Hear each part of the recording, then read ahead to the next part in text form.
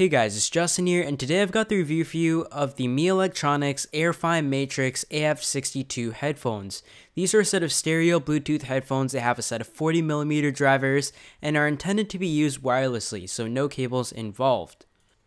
They have a built-in battery that is capable of up to 18 hours of music playback and 250 hours of standby time, so you shouldn't have any issues in terms of the battery life.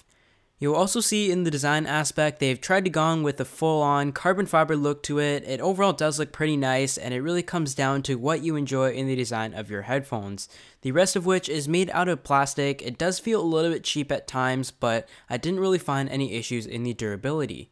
There's also a built-in set of microphones that makes it very easy to make and receive calls while you're listening to your music or have these headphones on.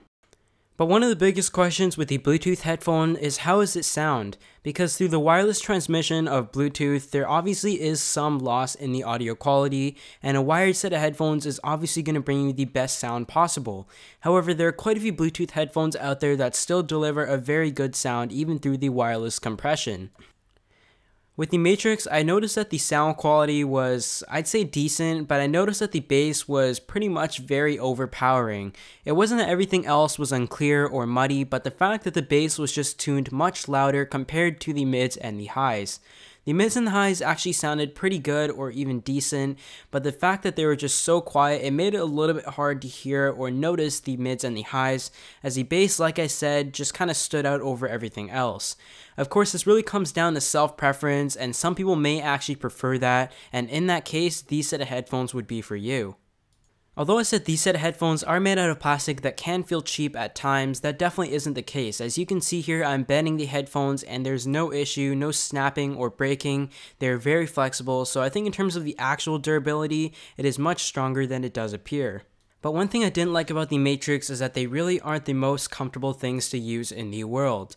I noticed that a lot of times I was trying to figure out which side I was wearing these set of headphones on, but both sides it kind of just felt like they weren't really angled properly.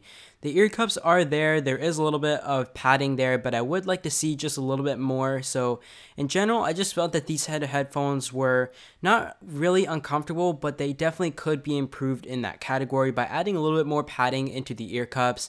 But the headband is definitely very comfortable, and you can see these headphones do look very nice with its weaved carbon fiber look. But I will say this set of headphone definitely has most of the features that I did expect of a Bluetooth headphone. There is the control for the music all built into the actual headphone itself on the bottom, as you can see, such as the volume control, the play, pause, and skip.